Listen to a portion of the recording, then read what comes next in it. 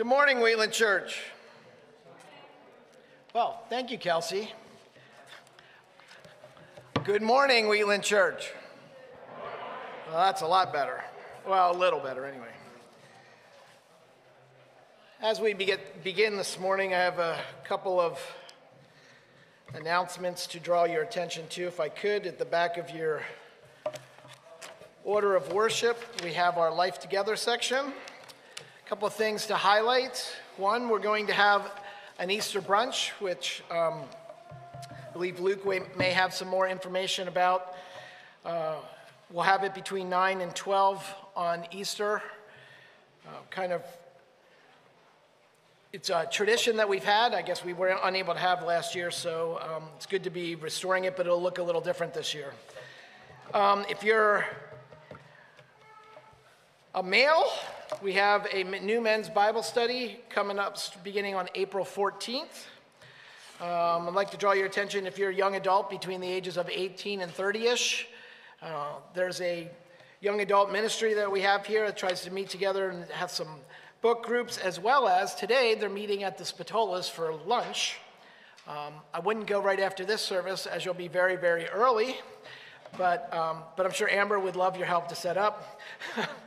But at 1:30, if you're in that group, please come and join them there. Also, we have a spring workday coming up on April 10th. We usually have a workday in the fall and in the spring. It's a time for many hands make light work.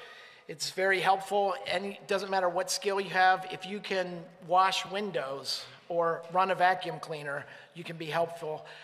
There's all kinds of different tasks to do from outside to inside, etc. So I'd encourage you to come to that. I believe there is a sign up in the back, although you don't have to sign up to come. And last but not least, as far as what I'm going to highlight today, is there are Easter flowers that you can order. They're bulb plants that we decorate the sanctuary with, and then after the last service on Easter, you can take the flowers home. So please sign up for that if you're interested. The deadline is next Sunday so that they can purchase those plants.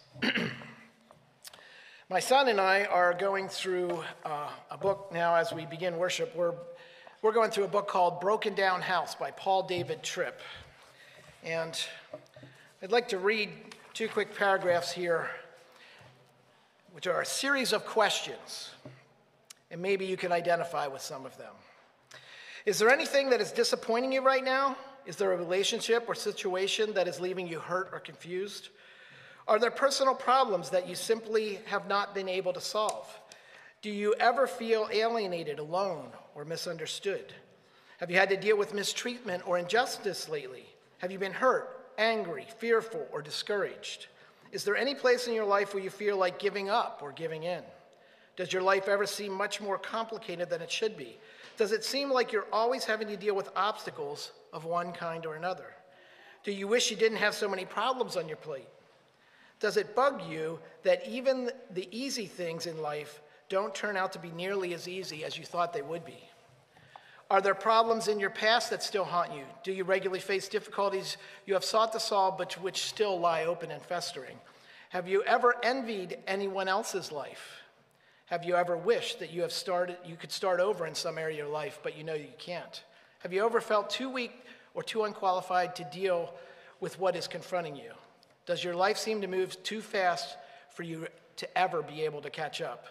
Has there ever been a day in your life that was fundamentally problem-free? I imagine that you can find at least something in there that resonates with you.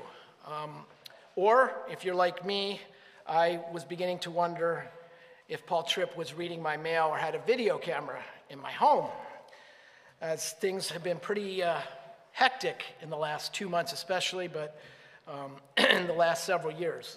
The point he's making in the book is, what do we expect as Christians, though? It's a broken world. So those things reflect that brokenness. But I'd like to encourage us today that the good thing is, while it is a broken world, God says that he will meet with us whenever 2 or 3 are gathered in his name, which is why we're here today. And I'd like to encourage you, as the flip side of that coin, from what the hymn that we're going to sing in just a few minutes. The Lord our God is good. His mercy is forever sure. His truth at all times firmly stood and shall from age to age endure. Join me now as I pray as we begin our service together. Almighty God, you alone can bring into order the unruly wills and affections of sinners. Grant your people grace to love what you command and desire what you promise, that among the swift and varied changes of the world, our hearts may surely there be fixed where true joys are to be found. Through Jesus Christ our Lord, who lives and reigns with you in the Holy Spirit, one God, now and forever. Amen.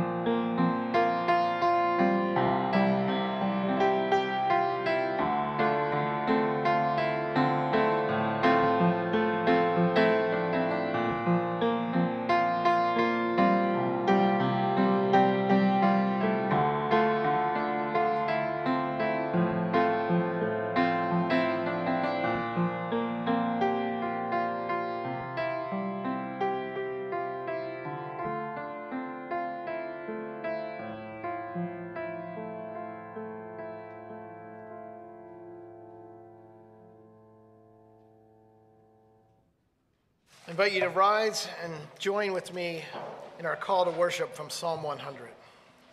Shout for joy to the Lord, all the earth.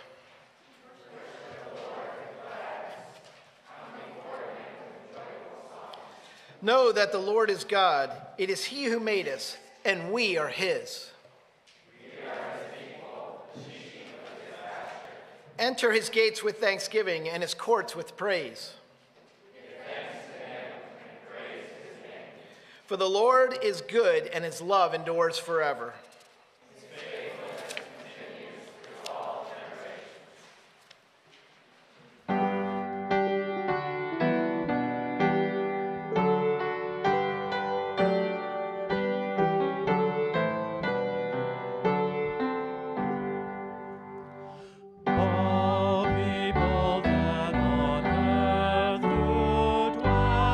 Sing to the Lord with cheerful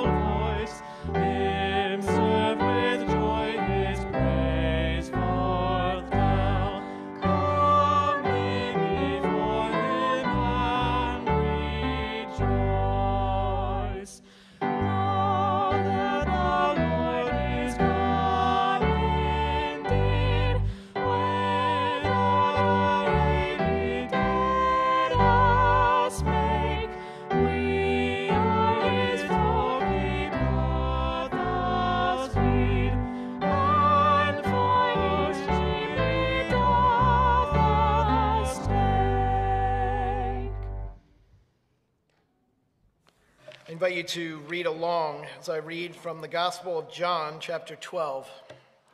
Now, among those who went up to worship at the feast were some Greeks.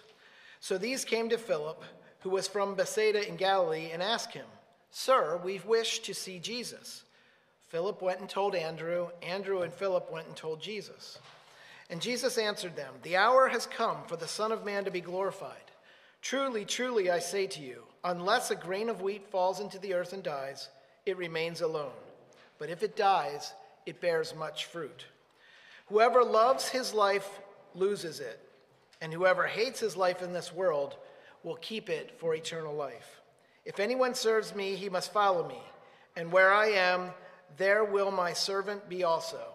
If anyone serves me, the Father will honor him. Now is my soul troubled, and what shall I say? Father, save me from this hour. But for this purpose I have come to this hour. Father, glorify your name." Then a voice came from heaven. "I have glorified it, and I will glorify it again." The crowd that stood there and heard it said that it had thundered.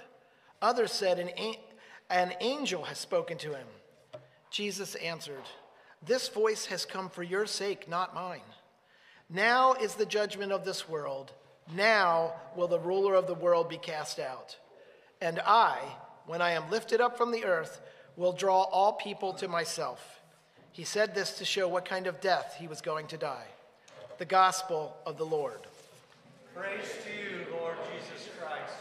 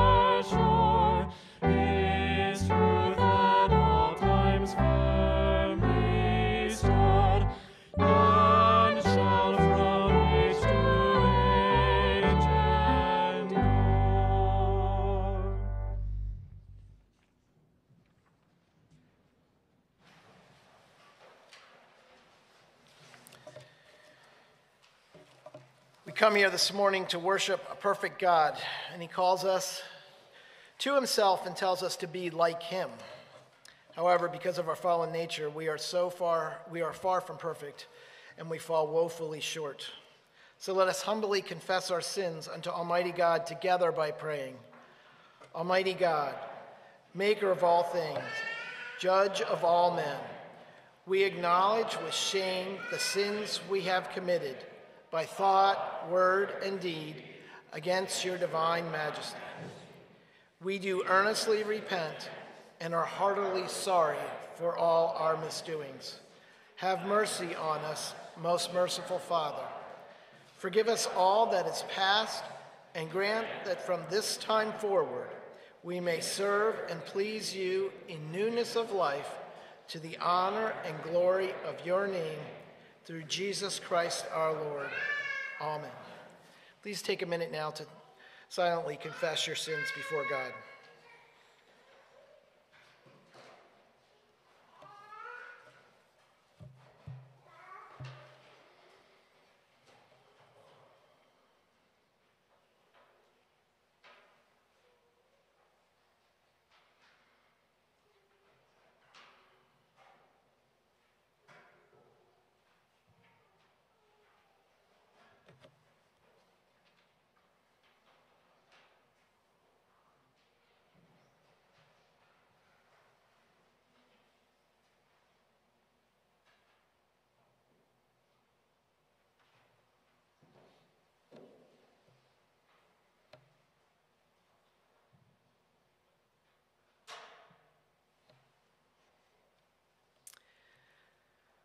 Father, we confess this morning that we have sinned before you in thought, word, and deed, and what we have done and what we have left undone.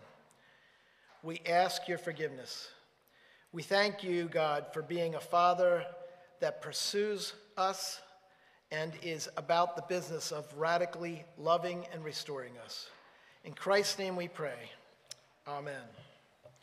Hear God's assurance of pardon from Psalm 103. Praise the Lord, O my soul, and forgive not all his benefits, who forgives all your sins and heals all your diseases. Let's rise with thanksgiving. Glory be to the Father, and to the Son, and to the Holy Spirit.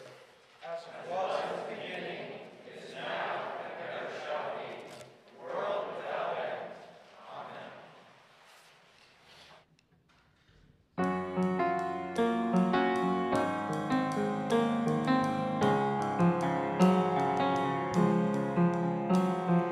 Blessed Jesus, thee we sing, thou of life eternal spring.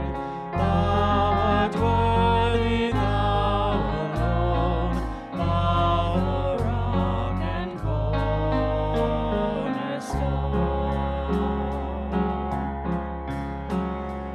Lord, from thee salvation flows, this the ransom sinner knows. Thou, O Christ, art all his plea, when he sees his poverty.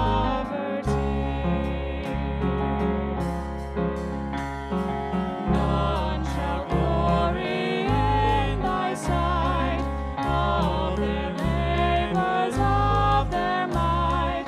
All who are taught by thee shall know, living faith from God must flow. Praise shall be our endless theme, free redemption, glorious theme. This will be the song of all. Praise to Jesus, praise his love.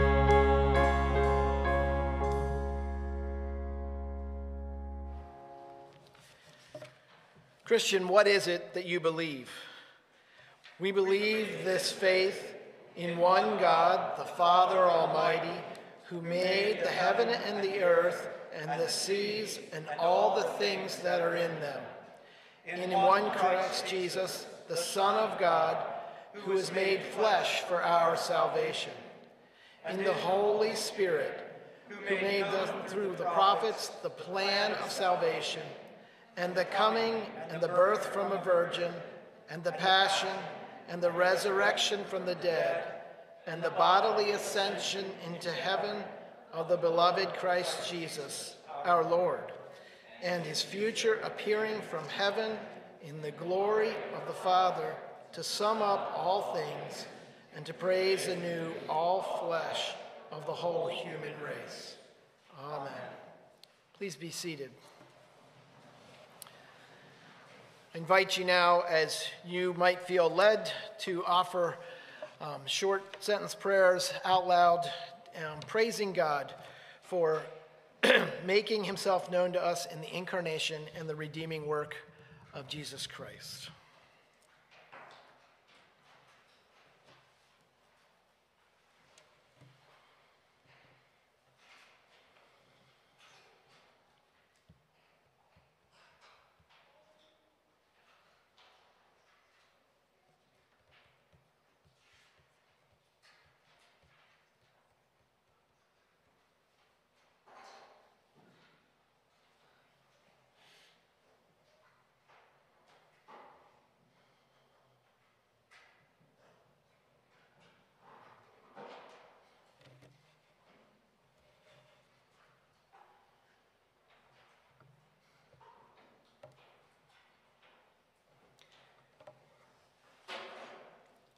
Heavenly Father, we thank you and praise you for your radical pursuit of us, for making yourself known to us through the incarnation of your Son, Jesus Christ, and his sacrifice for us. May we constantly be aware of your love for us, especially as we commemorate it in this Lenten season. Amen. We continue our worship with an oral instruction of what we believe in the form of this question and answer.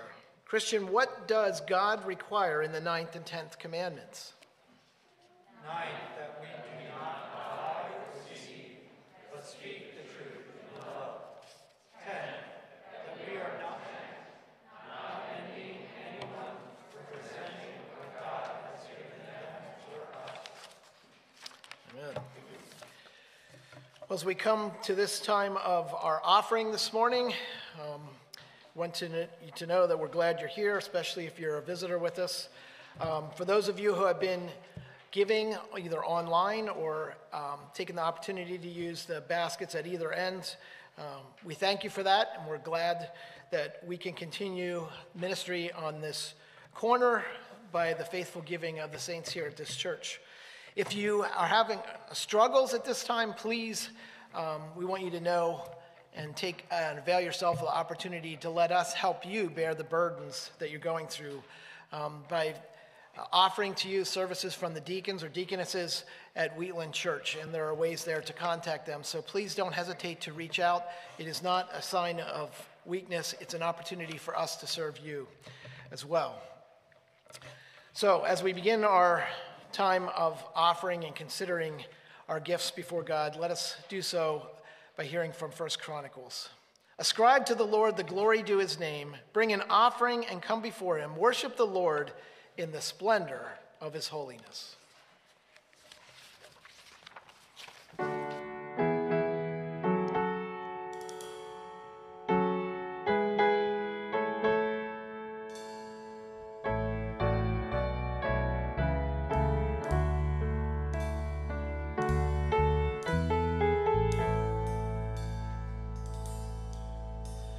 When I fear my faith will fail, Christ will hold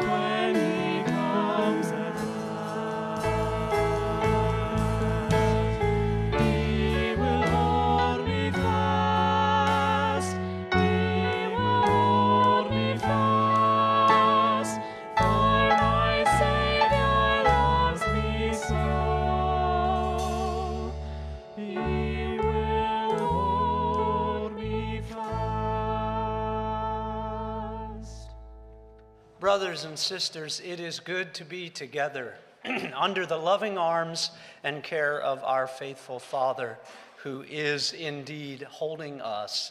We are grateful to be together as God's people this morning. We are continuing on this fifth Sunday in Lent to walk through the story of the two lost sons. And this morning we find ourselves with three more verses, verses 4 verses, isn't it? Anyway, 22 through 25 are the verses that we're looking at this morning. And in the parable this morning, I think what we are seeing is this move from the forgiveness that the Father unqualifyingly pours out on his Son. I forgot to dismiss somebody, didn't I? Yeah. Let me dismiss ages 3 through 5 to go to children's worship training. I was already into the sermon, like 100 miles an hour there. Lily and Veronica, if you want to meet, ages 3 through 5. If you want to meet down here with Veronica and Lily, you may. So this Sunday in the sermon, we are going to see the Father bring the Son from forgiveness that he offers him there on the outskirts of the city into full restoration. And I think we'll see in these verses that the Son is restored to himself, to his Father, of course, but also to the community and the family that he'd been estranged from. That's verses 22 to 25 this morning. After I pray, Hannah is going to come and read that text for us. But just before I pray, I wanted to expand a little bit about what Paul was telling you in the announcement. So on Easter Sunday, from 9 a.m. Until noon, the session has been talking about the fact that we did not have Easter services in person last year. And now it's been 1 year. We didn't have our normal Easter brunch that we would regularly have. So this coming April the 4th, 5th, I can't remember, 4th. On April the 4th, Easter Sunday, we have sort of gone into some prodigality of our own, and in honor of being back together for our Easter in-person services, we have hired a caterer that is going to set up shop over right between the Harvest House and the office building. There'll be a tent put up where the caterer will have a wonderful spread of food. We'll have quiche, and we'll have bagels, and we'll have pastries, and we'll have all sorts of stuff out there, yogurt parfait. I can't remember the menu, but there's lots of stuff that's going to be there. You will be able to feast and gorge yourself appropriately for once in glory of the resurrection. But also we'll have another tent set up over there in case of the rain, so that we can get out of the rain if the weather doesn't cooperate. But we want to invite you to make some time on Easter morning to come and share in our joy that we are back together in some form and fashion, and also our joy in the resurrection that we will celebrate with our Easter service. So the caterer will be here from 9 a.m. until noon, so you can come, stay a little later. If you come to the early service, come a little early. If you're coming to one of the other two services, and fellowship and be fed and rejoice with us. That is Easter Sunday. I hope you can make plans to be with us on that day. I'm going to pray, and then Hannah will come and read the text. Father, we do bow before you this morning as your people who have in these moments been moved by the love and forgiveness that you have offered to us in Jesus. And we are people who long to be moved into experiencing the restoration that you long to do in us and in your family, the church, and in our world. And Lord, this morning, as we think about the brokenness in our world, in a world that has yet to experience all of your love and mercy and grace, who is still struggling under the weight and groaning under sin and evil. Lord, we remember this morning the tragic murders this week in Georgia, and we ask, Lord, have mercy.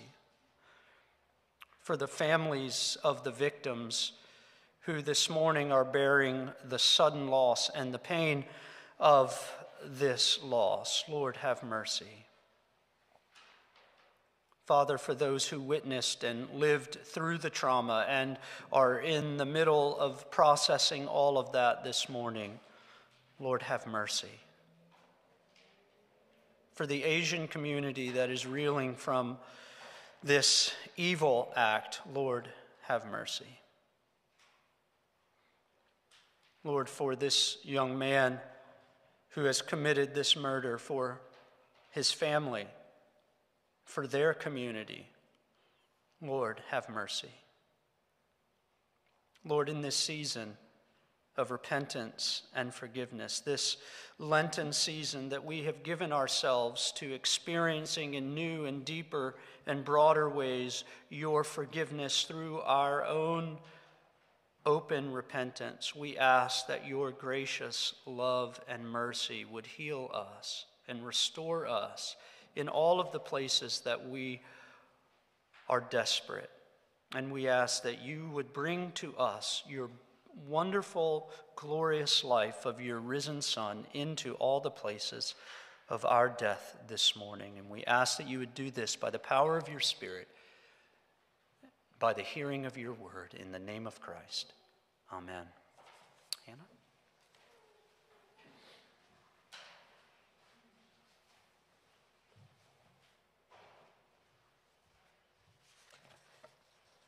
Luke 15:11 through 32. And he said, there was a man who had 2 sons, and the younger of them said to his father, Father, give me the share of property that is coming to me. And he divided his property between them. Not many days later, the younger son gathered all he had and took a journey into a far country, and there he squandered his property in reckless living. And when he had spent everything, a severe famine arose in that country, and he began to be in need. So he went and hired himself out to one of the citizens of that country, who sent him into his fields to feed pigs. And he was longing to be fed with the pods that the pigs ate, and no one gave him anything. But when he came to himself, he said, how many of my father's hired servants have more than enough bread? But I perish here with hunger. I will arise and go to my father, and I will say to him, Father, I have sinned against heaven and before you. I am no longer worthy to be called your son. Treat me as one of your hired servants. And he arose and came to his father, but while he was still a long way off, his father saw him and felt compassion and ran and embraced him and kissed him. And the son said to him, Father, I have sinned against heaven and before you. I am no longer worthy to be called your son. But the father said to his servants, Bring quickly the best robe and put it on him, and put a ring on his hand and shoes on his feet, and bring the fattened calf and kill it, and let us eat and celebrate. For this my son was dead and is alive again. He was lost and is found. And they began to celebrate. Now his older son was in the field, and as he came and drew near to the house, he heard music and dancing. And he called to one of the servants and asked what these things meant. And he said to him, Your brother has come, and your father has killed the fattened calf, because he has received him back, safe and sound. But he was angry and refused to go in. His father came out and entreated him, but he answered his father, Look, these many years I have served you, and I never disobeyed your command. Yet you never gave me a young goat that I might celebrate with my friends. But when this son of yours came, who has devoured your property with prostitutes, you killed the fattened calf for him. And he said to him, Son, you are always with me, and all that is mine is yours. It was fitting to celebrate and be glad, for this your brother was dead and is alive. He was lost and is found. This is the word of the Lord.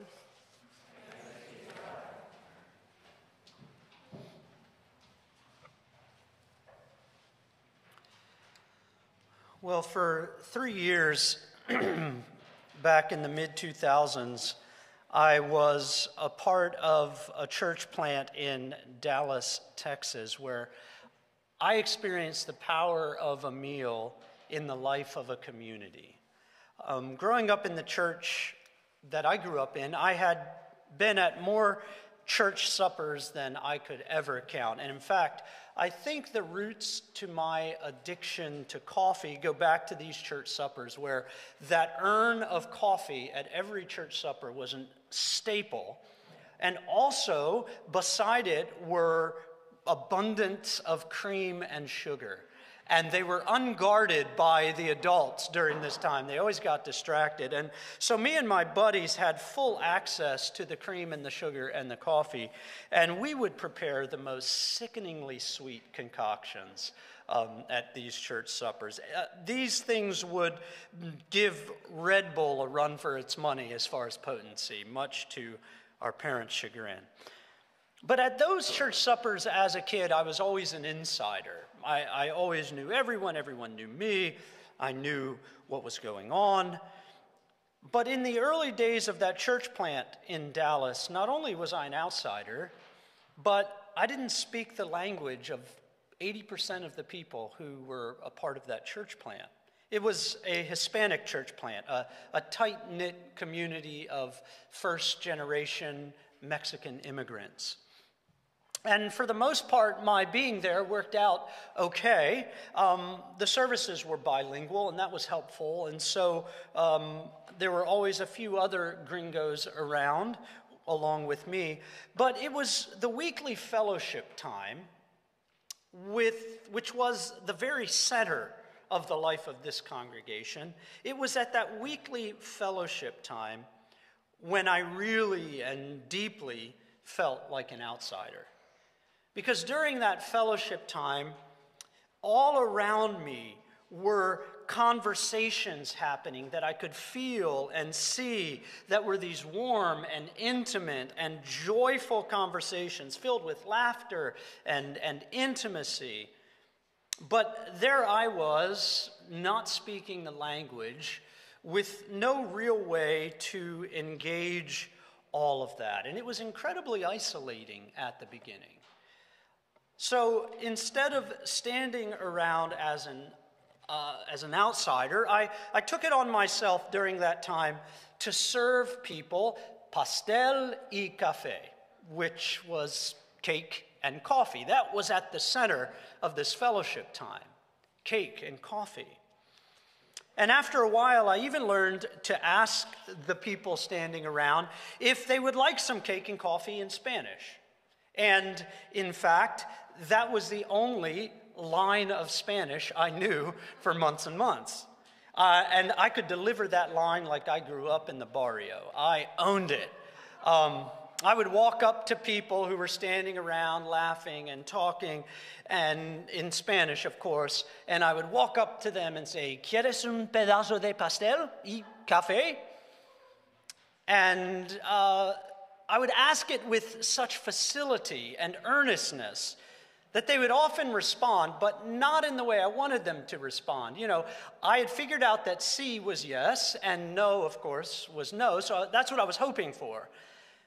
But they often didn't respond with a simple yes or no. What I often got was a torrent of Spanish back at me after I gave my rehearsed line, and this often got me into trouble, because sometimes they were explaining to me in Spanish that they were type 1 diabetic, and that if they ate any pastel or pan dulce, they could be in real trouble.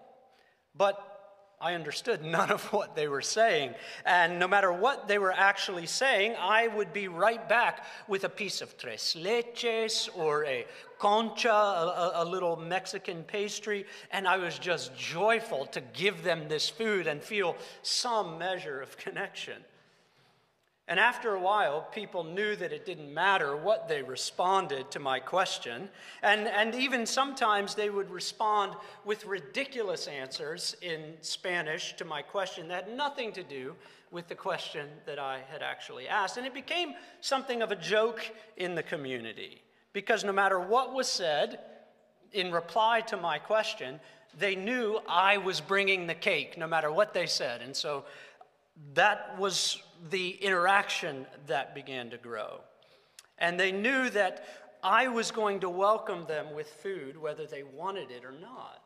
And it was in that little mealtime that we shared, Sunday after Sunday, where even the language barrier that was separating me and my brothers and sisters was slowly dismantled, and I was brought into their fellowship.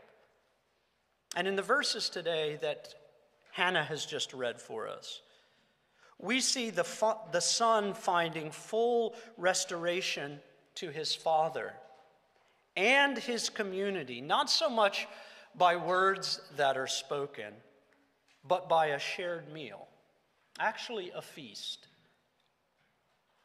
And as we look at verse 22, we see this morning that for the first time in the entire story, that this parable that Jesus has been telling, the Father finally speaks. He's been a fixture all along in the story, but now finally in verse 22, the Father speaks. Listen to verse 22. But the Father said to his servants, "Bring quickly the best robe and put it on him, and put a ring on his hand and shoes on his feet." I find it fascinating that Jesus does not tell the story in such a way that the Father addresses his Son, whom he has embraced and welcomed and forgiven. I find it fascinating that he doesn't speak directly to the Son. The Son does not hear first directly from the Father. And I wondered, why is it that way?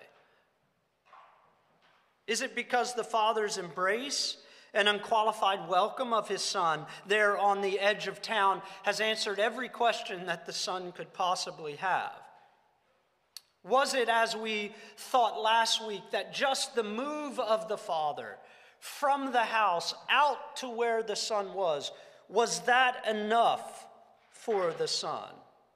Was it the humility and the presence of the Father and his embrace and his kiss? Was that everything that the Son needed? Perhaps it was. But beyond all of that, what I think we see the Father doing is actually even beyond all of those things. Because I think what we see the Father doing in these moments is what was desperately needed in responding to what the Son has said in verse 22, where the Son says, "I am no longer worthy to be called your Son." And I want us to pause here and to help us feel how the Father responds to the Son's unworthiness. See, we've been saying all along that the Son's initial actions of leaving the Father and liquidating his portion of the estate was a definitive act meant to undo himself from his Father as a son. That action was meant to remove himself and undo his sonship from his Father. And I think what we see the Father doing here in these three quick actions in verse 22 is actually, at the Father's own initiative, restoring this young man's sonship. He clothes him with the best robe. He puts a ring on his hand and shoes on his feet. These three actions must be seen as the reestablishment of the Son's primary and first and proper identity. We'll look at them a bit more closely in a moment, but I want us to notice here that as the son comes and confesses his unworthiness in verse 21, the father in verse 22 acts decisively in the face of his son's confessed unworthiness as a son, not to agree with him and condemn him, and not to disagree that he is unworthy, but to restore his son's true identity.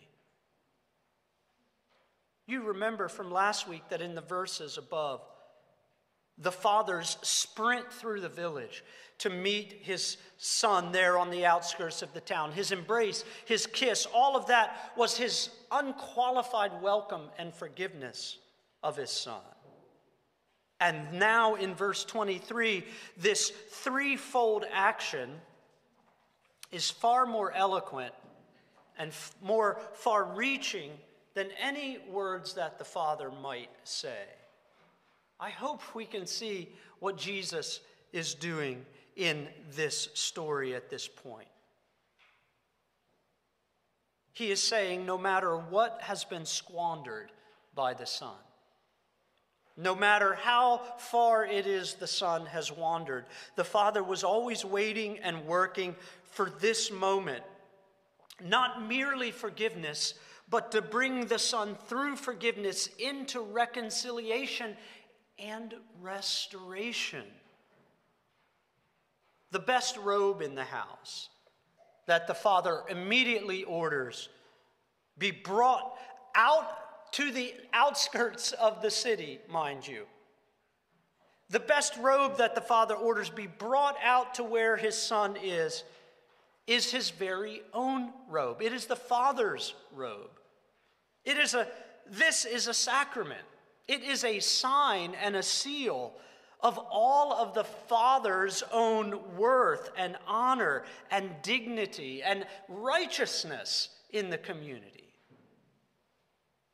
That robe that is given to the Son is all of the Father's honor and worth and authority. That robe more than covers the shame of the Son's poverty and recklessness. And in fact, when the community will see that Son walk back to the family estate wearing that robe, the community won't see the Son, but they'll see the Father in a sense. The ring that the Father commands to be brought and put on the Son.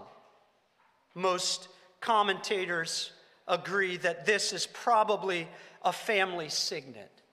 And if the Father is doing, as I suggest, restoring the real and true identity of his Son in his relationship to him and to the community, then this ring means that the Son is an integral part of the family. He's not being brought back in on the margins as a black sheep. Part of the family, but don't let him get near the checkbook. Because, friends, this signet ring means that he is able to conduct business and seal transactions out of the family's life in the community. He is step by step being restored to all that he was as the Father's Son. And then the shoes on his feet mean that he will not be a barefoot servant in the Father's presence, but he will be a true son. And in these three quick actions, the robe, the ring, the sandals, the Son is brought through forgiveness into restoration to all that had been lost. But with his sonship restored with his Father, there's still more restoration to be done. Listen to verse 23. The Father still speaking. Bring the fattened calf and kill it, and let us eat and celebrate. And because there is still more restoration to be done, Because that restoration from with the Father as a son can never simply stay there. It has to be moved into all of the places that faith and trust and relationship has been broken. The Father orders his servants to kill the fattened calf, and he throws a feast for the household and the community. So not only has this son been restored to his father as a son, but now he is being restored as a brother to the household and the entire community. And we can't miss the costliness of this restoration. Meat in those days was not eaten at every meal, historians tell us, and it likely was not eaten even every day. I know we've had some conversations in the office amongst Keith and I about, is a salad really a meal? And if a salad isn't a meal, can you kind of make it a meal by cutting up some chicken and putting on it? We've had these rigorous debates, and Samuel has his own view on this, and Keith and I have our own views on this. But what's going on here in the text is to be plainly seen that meat was reserved for very special occasions, days of feasting that were rare celebrations. And this was not the common variety of meat even that the Father has called for. What would have been probably closer at hand in that day was lamb or goat. And sorry to all you devotees of grass-fed beef, the text in the Greek indicates that this was premium grain-fed beef. It had all of that marbling that you look for, or that some people look for in a steak. But the costliness is not merely the variety in the cut of meat here. At the center of this costly restoration is the image of a bloody sacrifice, something that had deep meaning in all of Israel's life in relating to God and being restored to a God from whom they had been alienated with. All throughout the scriptures, it is through blood sacrifice that God's children are brought out of their alienation and back into fellowship with him. Restoration to the family will not happen apart from this costly sacrifice and the feast to follow. The only way for this to happen was at the Father's initiative. You see, the Son could come back, but only the Father could bring this sort of restoration to the family. The Son had disintegrated his relationship with Father and family, and only the Father could restore both aspects of that relationship. And it's here, in a feast, over a meal, that the Son and the household community are brought back together.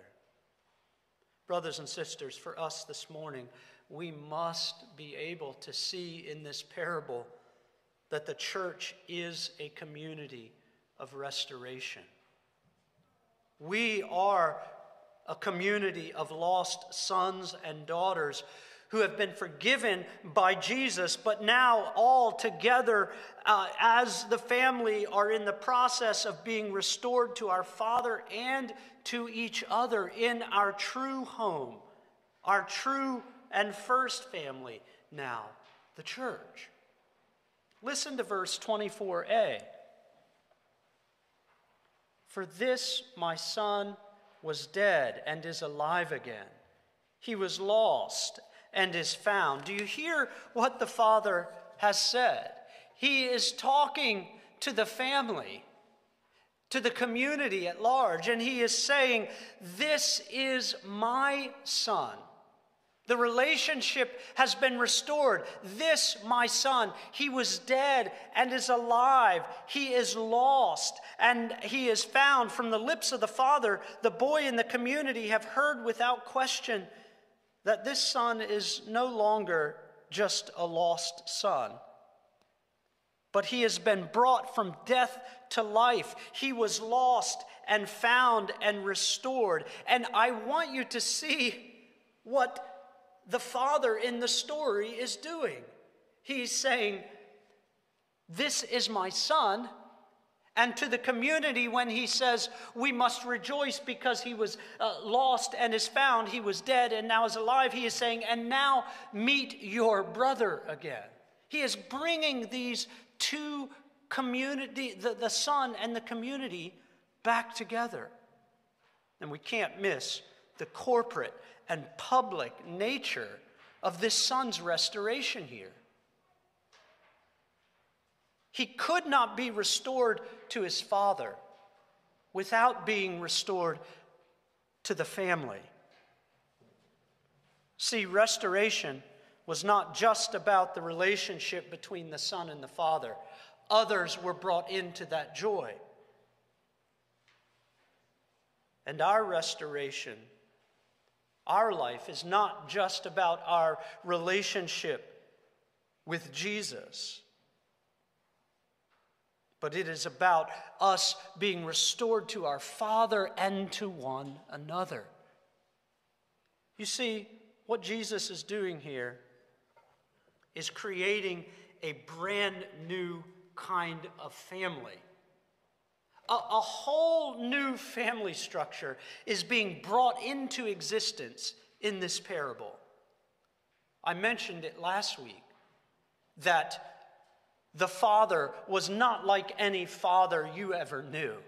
The Father, as we saw him do all that he did last week in coming out to the Son, he was not being a good Near Eastern father of the first century. No, he was breaking every rule and undoing every protocol and turning over every tradition of what it means to be a father. And now, guess what's happening? That is happening in the family. All of the sudden, this family who has been hurt and alienated from this Son is now told to rejoice at his return. Jesus' story of the lost sons is creating a new sort of family, a shocking and surprising sort of family that doesn't keep people on the margins who have wandered, that doesn't judge them only by their actions. But Jesus, in this story, is creating a shocking and surprising sort of family that never existed anywhere in the ancient world. And it all happens because of the Father's unthinkable love. Look at verse 24b. And they began to celebrate. Here is a deep joy, brothers and sisters. Our restoration to God, our restoration to one another, in a real sense, comes through this active and ongoing celebration that we gather to do here each week. There is a very real sense in which we are transformed into a community of welcome and forgiveness and restoration because of what it is we gather to celebrate over and over and over. The Eucharist, the communion meal that we eat together each week, is itself a celebration of lost daughters and sons coming home and finding forgiveness and restoration.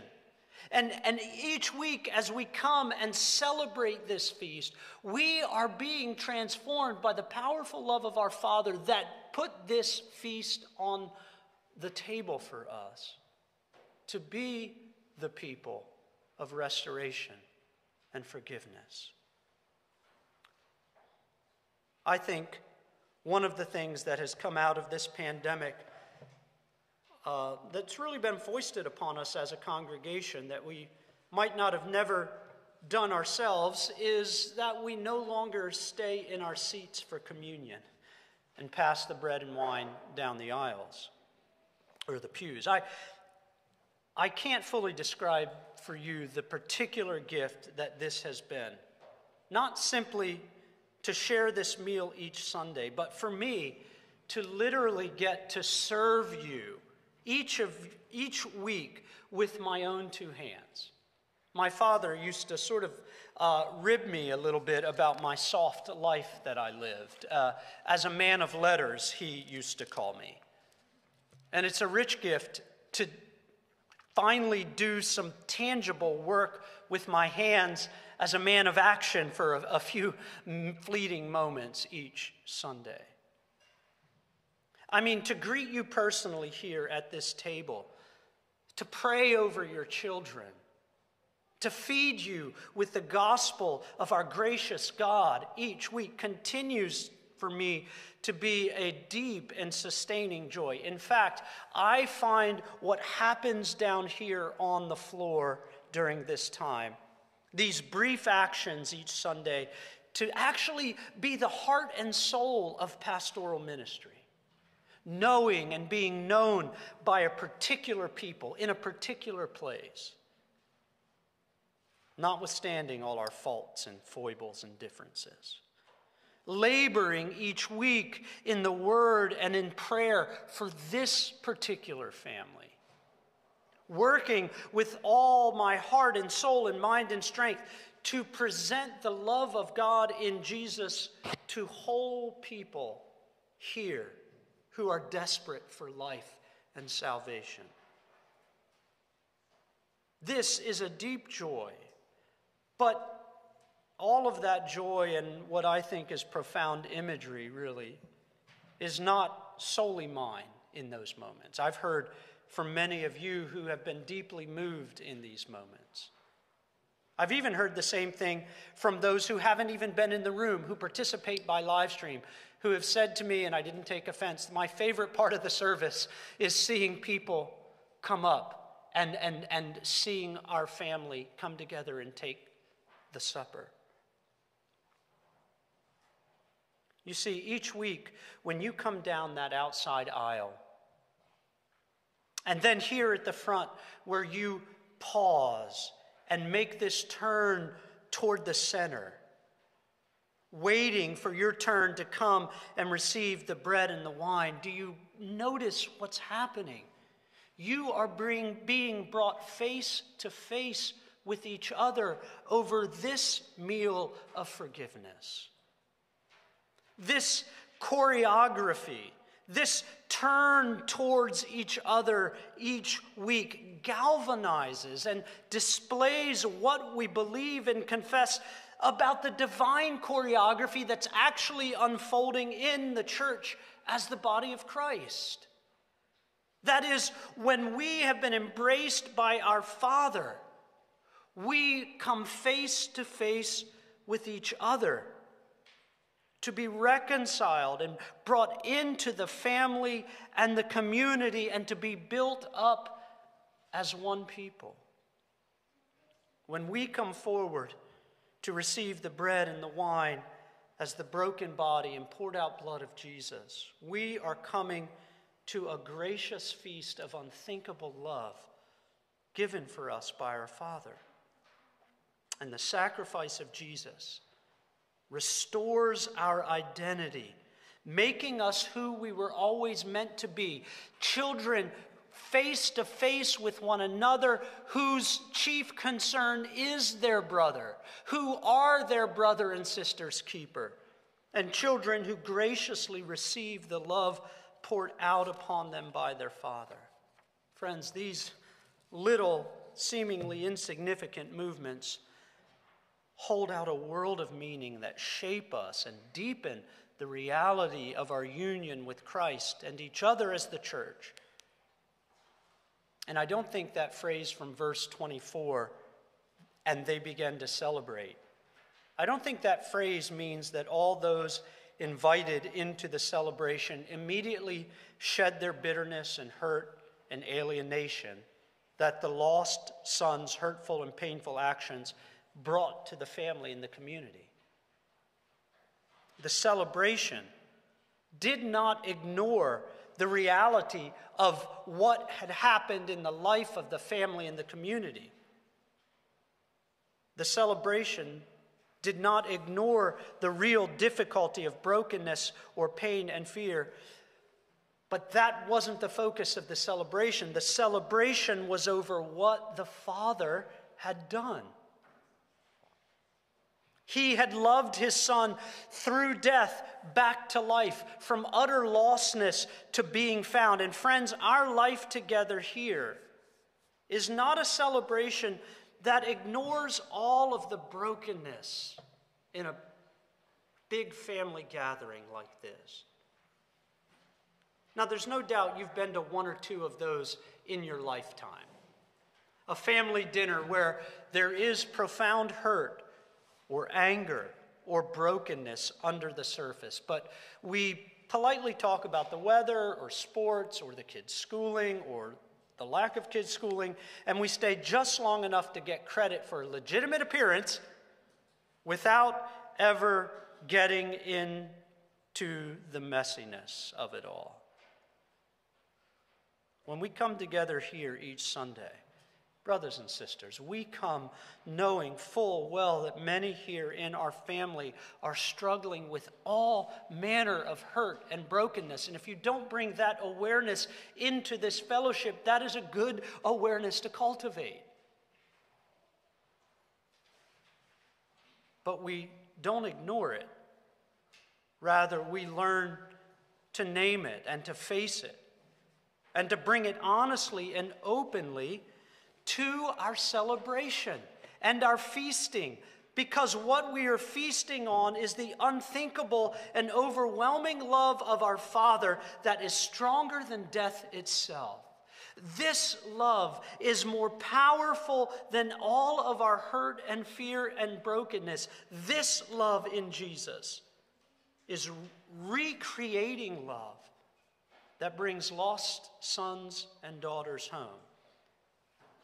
And this has profound implications for us as a church family.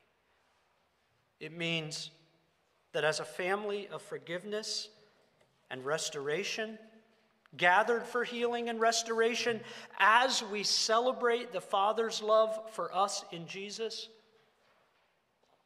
we are more and more living out that very reality together on this corner with each other. We are becoming more and more a community of forgiveness and restoration for a world that has no idea what that looks like or how that might ever be accomplished.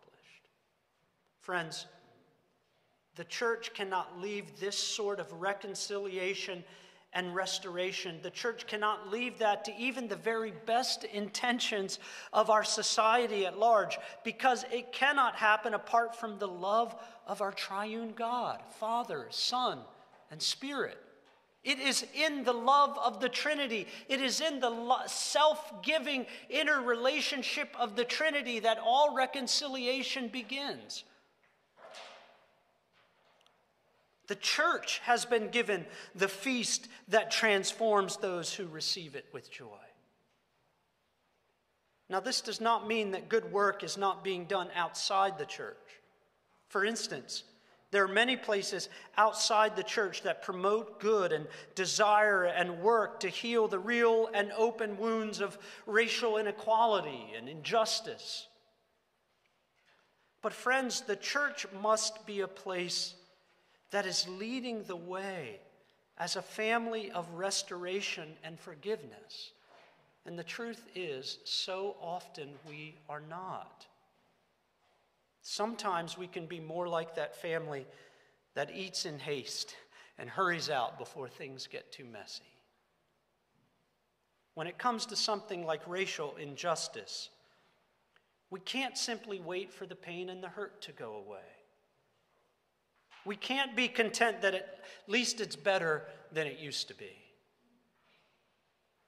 We must, as a family here on this corner, offer the world a picture of what a family that is being restored by the love of Jesus looks like within our own life of feasting and celebration. Brothers and sisters, if the feast of God's love that Jesus gave us does what he says it does in the middle of a messy and complicated and broken family, then the church must press on to become that family that is growing in her own restoration and healing. My prayer for us is that we will have the courage to humbly but boldly invite the world around us into our joy and life of forgiveness and restoration and healing. And pray that as we, week by week and day and month by month, continue to feast because of the love of the Father, that we will be transformed by that love more and more, and that our brothers and sisters around us will be brought in to our life to find their life in the broken body and poured out blood of our Savior. May it be so by the power of the Spirit, in the name of the Father, the Son, and the Holy Spirit. Lord, hear our prayer. We give ourselves to be restored to you through our repentance, and to be restored to one another in these moments. In the name of Christ, amen. Brothers and sisters, let's stand together.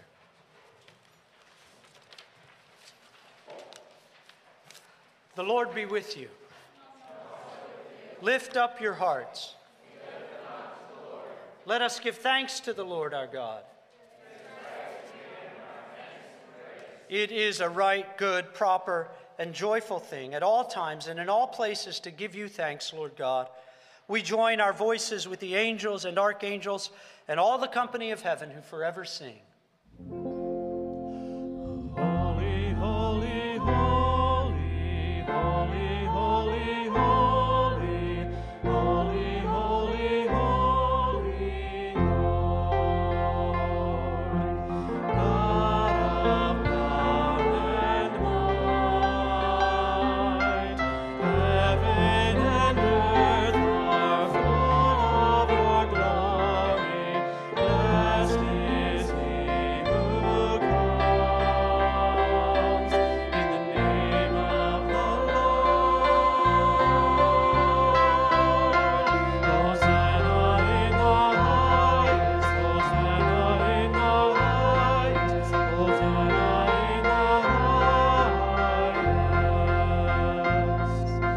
Holy, holy, holy, holy, holy, holy, holy, holy, holy, Lord.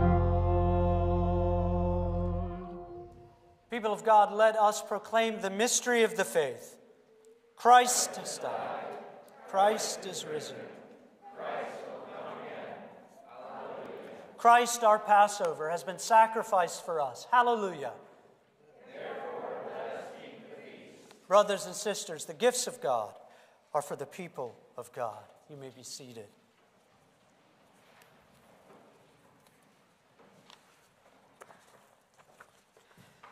Friends, this table is a place of nourishment for followers of Jesus Christ. All baptized Christians who trust in Christ alone are in good standing with a church that embraces the gospel, live at peace with their neighbor, and seek strength to live more faithfully, are welcome to eat this meal with us. But examine yourselves, brothers and sisters. Scripture reminds us that whoever eats the bread or drinks the cup of the Lord in an unworthy manner will be guilty concerning the body and the blood of the Lord. And friends, while none of us are worthy, apart from Christ, to even gather up the crumbs under this table, we come eagerly as one family to eat this meal with faith in Christ and gratitude to God for his salvation in Jesus. Brothers and sisters, let us pray. We do not presume to come to your table, merciful Lord, trusting in our own righteousness, but in your great mercies. Amen. And it was in mercy toward us that our Heavenly Father gave his only Son to suffer death on the cross for our redemption. As it is written, on the night Christ was betrayed, he took bread, and when he had given thanks, he broke it and said, "This is my body which is for you.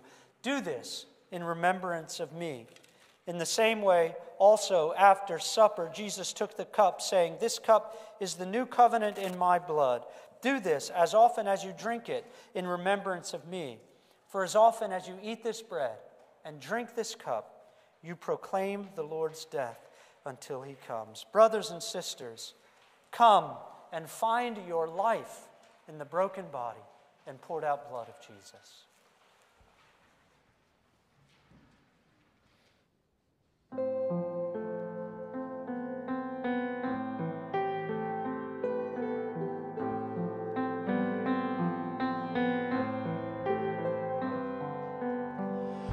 Behold the Lamb who bears our sins away, slain for us.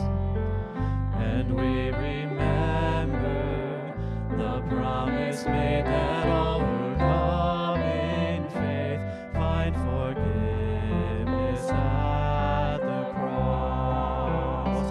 So we share in this bread of life, and we drink of his sacrifice as a sign of our bonds of peace around the table of the King.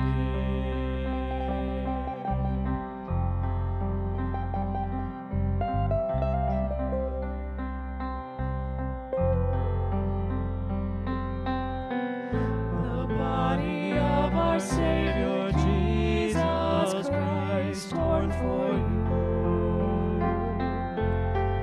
Eat and remember the wounds that heal, the death that brings us life, paid the price to make us one. So we share in this bread of life, and we drink of his sacrifice as a sign of our bonds of love around the table of the King.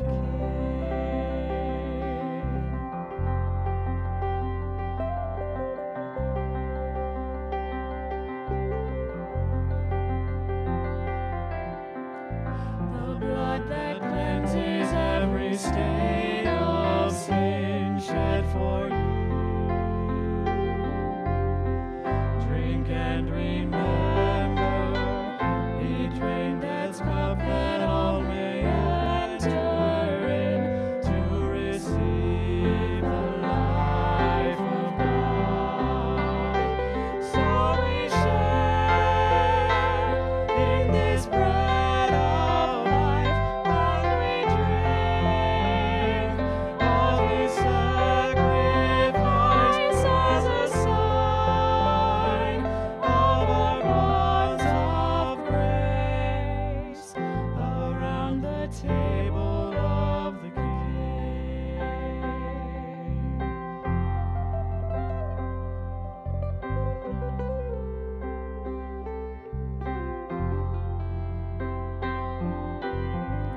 And so with thankfulness and faith we rise to respond and to remember our call to follow in the steps of Christ as his body here on earth. As we share in his suffering, we proclaim Christ will come again, and will join in the feast of them around the table of the King.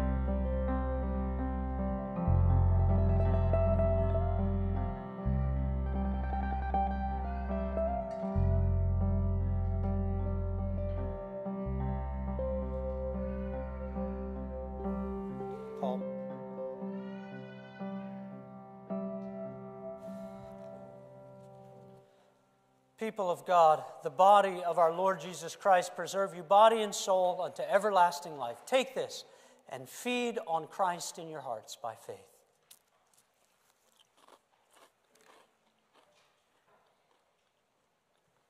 Brothers and sisters, the blood of our Lord Jesus Christ preserve you body and soul unto everlasting life. Take this cup and drink of Christ's life poured out for you.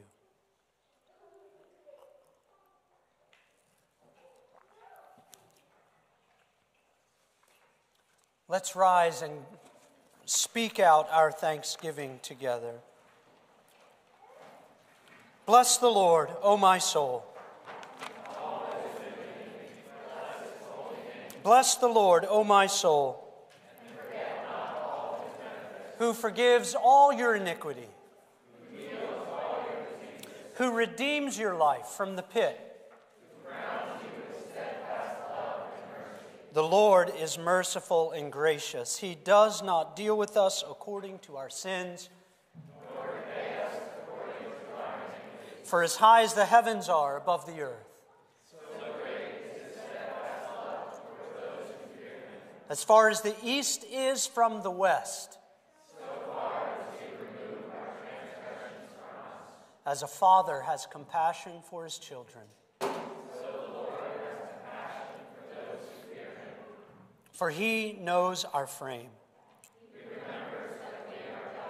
Ever-living God, thank you for feeding us with these holy mysteries, the spiritual food of the body and blood of your Son. Heavenly Father, please assist us with your grace that we may continue in holy fellowship with you and do all such good works that you have prepared for us to walk in. Through Jesus Christ our Lord, to whom with you and the Holy Ghost be all honor and glory, world without end. Amen. Brothers and sisters, sing out your thanksgiving. Praise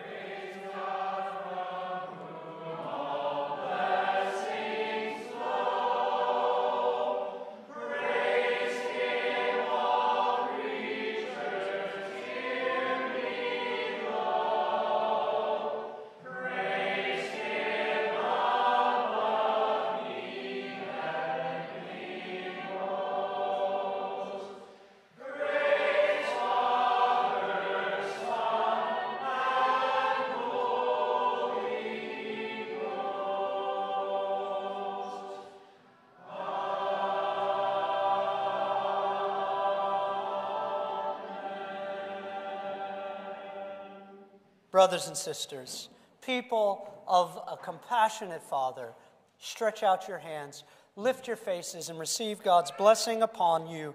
Now to him who is able to do immeasurably more than all we ask or imagine, according to his power that is at work within us, to him be glory in the church and in Christ Jesus through all generations, forever and ever. Amen. Brothers and sisters, go in peace.